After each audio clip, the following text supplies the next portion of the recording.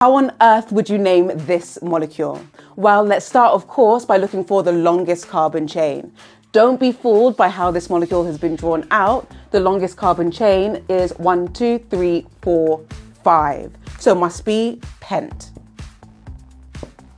We'll then look for our functional group. We have a carbon-carbon double bond, making this an alkene, ending our molecule in -ene. And don't forget to position where that double bond is. Now we have two options, and of course we always want the smallest possible number.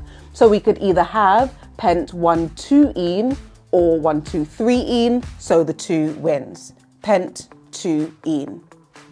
We have this CH3, which is a branch, so we have to include that as well. As there's only one carbon on this branch, we call this branch methyl. And we'll say where that methyl is through numbering. Again, smallest possible number. We've already said that this is carbon number 2, so this must be carbon number 3.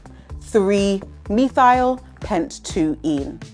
Now, our keen chemists will notice that this would also have EZ isomerism. Make sure that you always look out for stereoisomerism when you're drawing your alkenes.